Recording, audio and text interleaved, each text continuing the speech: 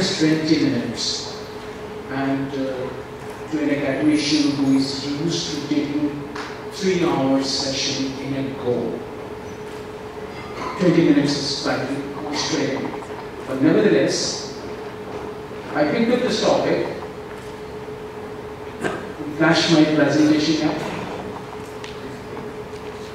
Now my topic is, even sand is brandable. Now here in this particular topic, and I will rush a little fast, because I thought my session is going to be a little longer. I have enough opportunity to discuss, but in this session what I'm going to do is, I'm going to raise certain fundamental questions.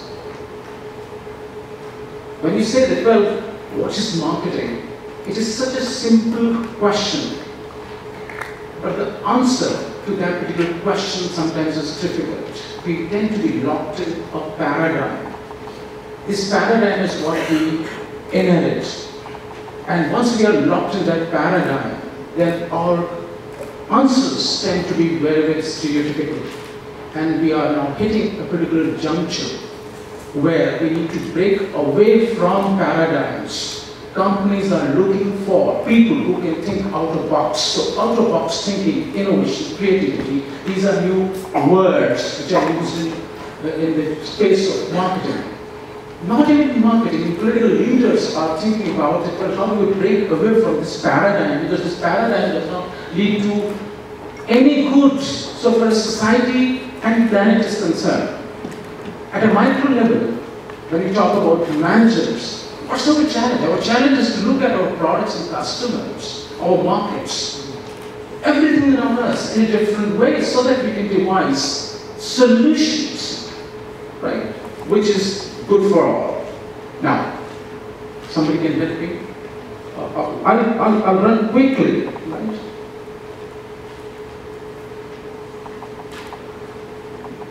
If I can move here, am I allowed to move here? Very quickly, what will be your answer? Just one person can give the answer. Just one person. What happened? One. Quickly, I have only 20 minutes and they are going to flash red cards, right? What's your answer? Quickly. Anybody? Yes? What happened? Anybody? What's the reaction? No.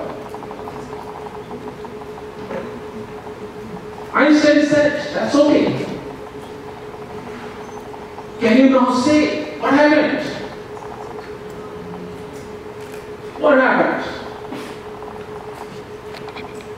What happened is that, well, answers go different. No. There's somebody saying answer is different. Can you answer this? Very quickly. What do customers of cab services pay and pay for? Very quickly. Yes.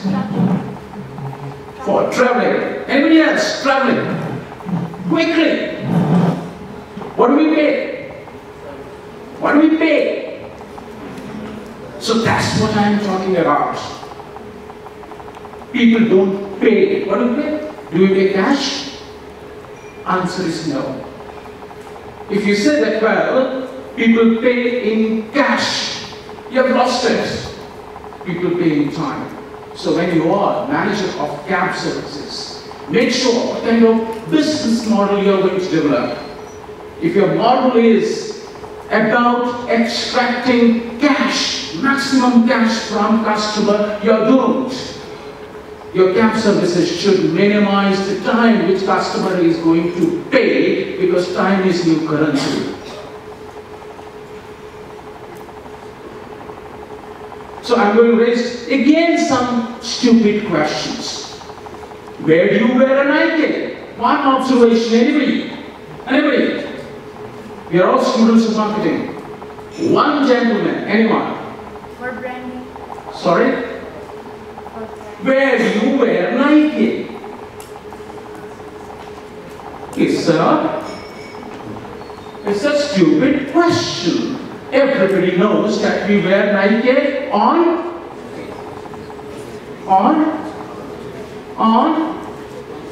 Again, if your answer is we wear Nike on. Feet, you lost it. How much money can you extract from customer if a customer keeps on wearing shoes? Where? On feet. No, you got to wear it up here. So there is, when you talk about marketing and branding, so I'm raising a stupid question. Go back, I don't fit into this dress. Many times girls say that. Oh, well, I don't fit into this dress. This is my Chanel dress, Mango dress, Zara dress. I don't fit into this. And nowadays, gentlemen also. Get yourself New York.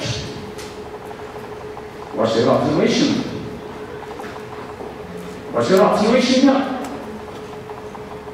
What's your observation? It's a paradigm shift. Who is getting bought? The products are not getting sold, customers are bought. So you modify your body to get New York. We are talking about very, very simple. How do we compete? So what I'm saying is, what's our model of competition based on our understanding of markets? Who do we compete? Who do we compete for? Who is our competition?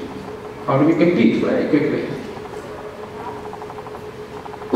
Value in orbit or value orbit. These are two strategies. So, normally, we tend to get stuck up in narrow understanding of market and we follow this strategy. So, take example. Just quick. What happened?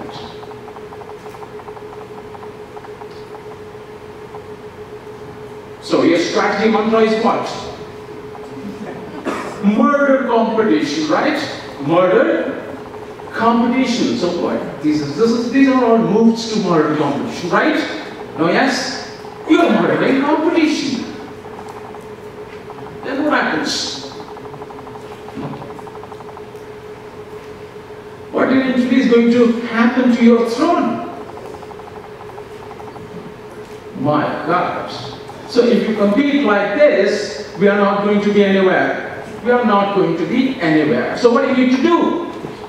Let's look at that throne from a different perspective.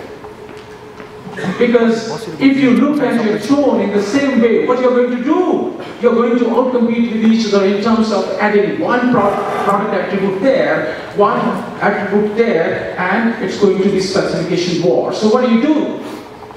Is it possible for you to move up in the value orbit instead of beating your competitors within the same orbit? What does a detergent powder do? Answer me quickly. Anyone? Anyone? Anyone? Cleans our clothes. So what is it? It's a stupid question, and this answer is? Cleans our clothes. This answer is? Cleans our clothes. This answer is? Stupid. Actually. So if you do like this, what kind of strategy are you going to make? You are going to float in that orbit, right? And do my detergent better. What happens? What's branding all about? Stupid. This is what I had planned to show you the commercials as to how they did what is called trajectory defined strategy. So this is how you compete, right? This ad, probably you're familiar. Please would be familiar. तोल मोल के देखो तो आधा kilo Surf ordinary Surf दूसरे powder से एक kilo के बराबर होता है. That means half kg of surf is as good as 1 kg of ordinary powder. So you're fighting on price, right? Then you find that, well, my surf is better in doing this very obvious job of fighting stains, right? So you'll keep searching for stains because my powder is so good that it gets rid of them immediately. And then it comes to fight for different types of doubt. So suppose you are an innovator, right? Innovators, I'll come to you. So if my detergent is able to remove ink stains better, how will you find? As competitor, raise hands. Anybody? I'm your competitor. My detergent finds stains of ink better, right? If you are a competitor, what will you do? You won. So you will look for, you will commission your marketing research company to find out stains which are harder to remove than the stains of ink. Isn't it? So how about rust? Then when somebody will discover rust, somebody will say X, somebody else. So what is that? You're competing. Right?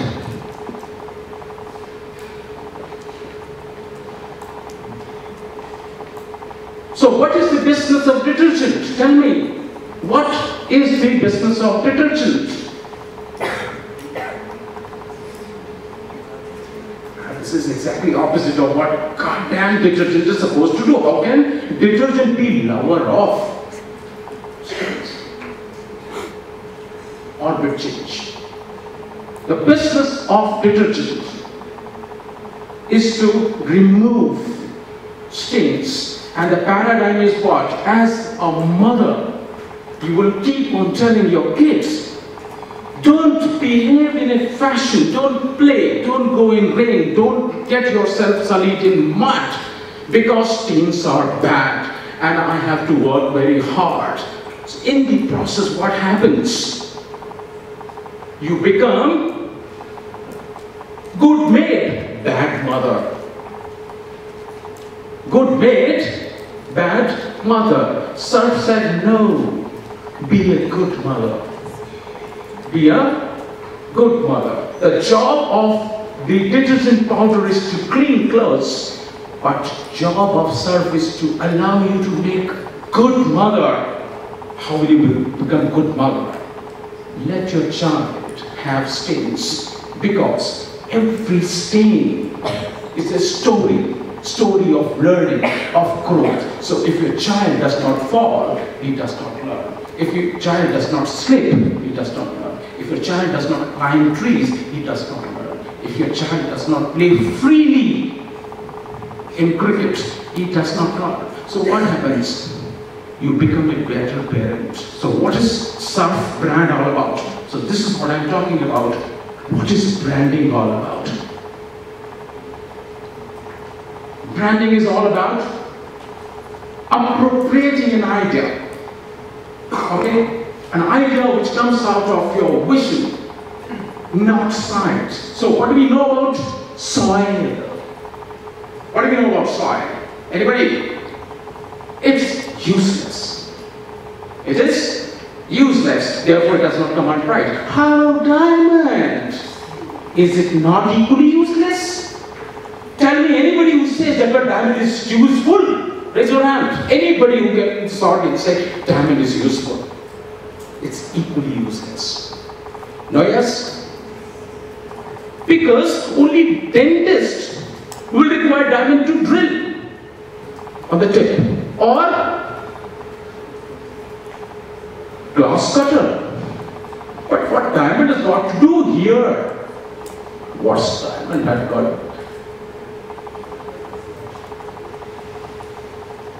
What's diamond has got to do with? Love. Try to do chemically and physically. If you are a physicist and if you are a chemistry expert, tell me, is there any connection between diamond and love? Answer is absolutely no. So how do you compete with diamonds? From mines to mysteries.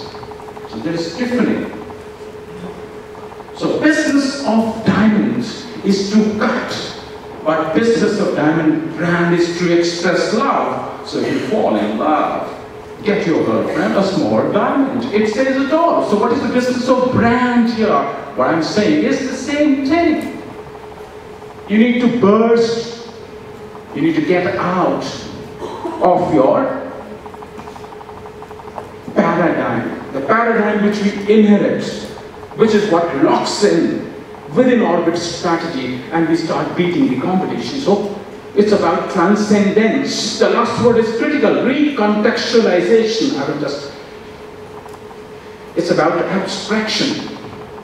Why abstract? Physical things can be engineered. They can be measured.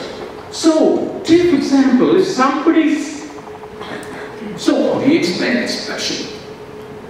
The point is, if your product is measurable, your competitor is going to measure it, make it better. China does what? Makes it better.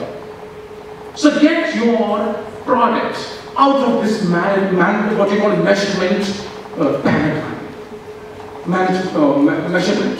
So how do you do it? So this is what I call in my classes as ghostization.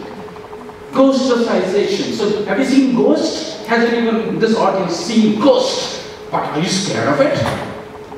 Yes, we are scared of it. So brand does what? You make your brand a ghost. A lovely ghost. So that when you think about your brand, you go mad. You go mad. And when you go mad, what happens? The pricing elasticity vanishes.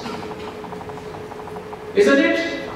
So many times you buy a Rolex watch, you say, God damn, does this watch gives you time any better? Does it look? Does it look very jazzy, like good, what you call, guess watches? You say, no, it's very ordinary looking. And in fact, it's not also very accurate today. It's not very accurate because it's a hand movement charged watch. But then, what do you pay high money? You say, I don't know. But you want to buy it? Yes. Will you go to where to buy it? Yes. Will you save? Will you take off? Yes. So you're crazy. So brands should make you crazy. But how do you make your customers crazy? So, what is the business of my product and what is the business of my brand? That's what is very, very critical for you to understand. So let's go to, what's the critical question here? It's difficult to answer, is it not? What is the difference? It's abstract difference. So how do you go? You say affective blindness. So you fall in love many times, as boys, young boys and girls, you tend to fall in love, right? And many times our parents object. What the hell are you doing? What do you want this girl? I'll get you a better girl. Isn't it? And look, I have my friend's daughter, and he's got a castle in Kathmandu. Isn't it? He's got 3 Mercedes, 2 of these Mercedes will come to you, and then you look at your father like this. You say, are you listening to me? Oh, yes. Do you know what I said? No. What happened?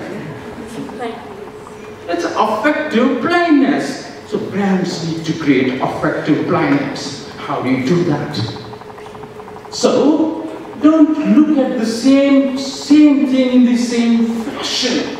The challenge is, we are condemned to look at things in the same fashion as our parents have seen, as our neighborhood sees, as our friends sees. But there are only 1 or 2 people who look at things in a different way. So, what's Apple all about? Nokia kept on thinking that, well, mobile phone is all about communicating. Apple said, no. It's about the experience. You say, God damn, what the hell this experience got to do with a communicating device? And you know the result. These are all examples. So all of us, God gives us what? God gives us eyes. And eyes are common. How about vision? So don't go to optician to get your vision corrected. He corrects your sight but not vision. So few of us have got vision. So look at the same thing. So what happens? How do you look at your soil? If you continue to look at your soil the same way as others see, you will not be able to create a strong brand out of it. So what do? What you see here is a can. right? But can become an object of art. It's possible. It becomes unique. It goes up in hierarchy. And it fetches a lot of price.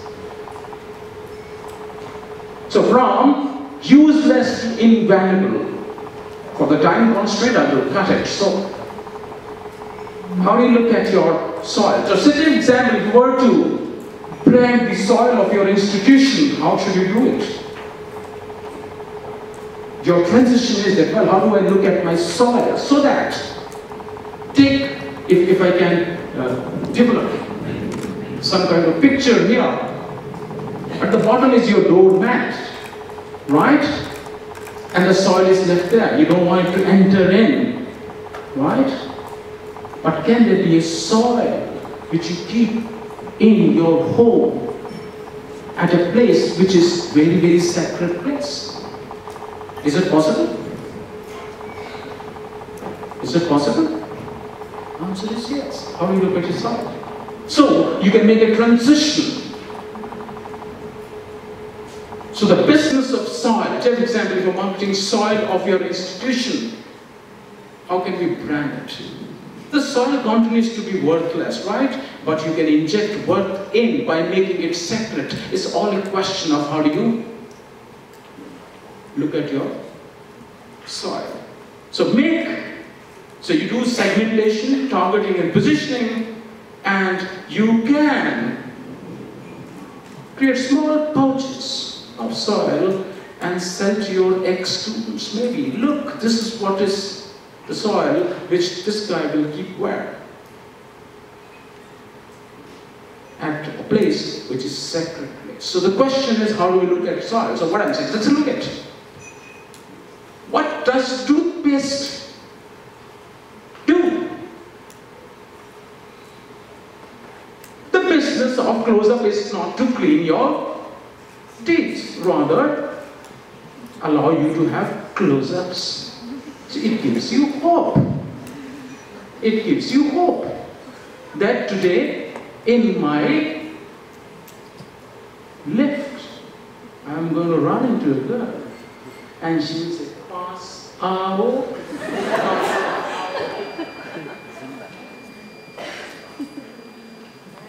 What's got to do with elegance? So what I'm saying is, business of watch is to give you time, right? Better time, reliable time, and things like that. But those are all connected to watch.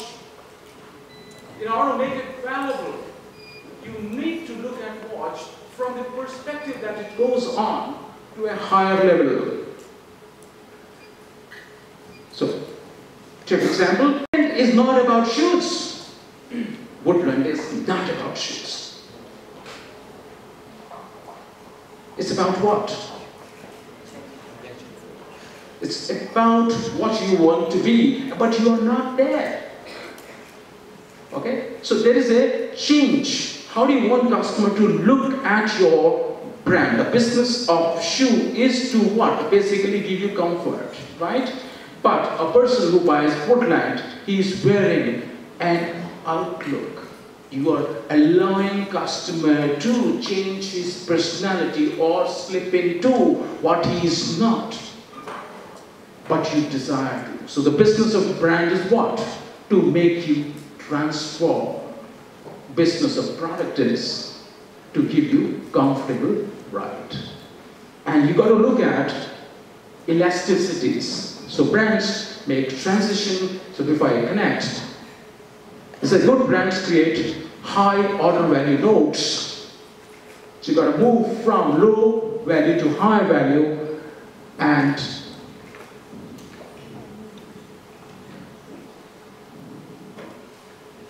thank you very much.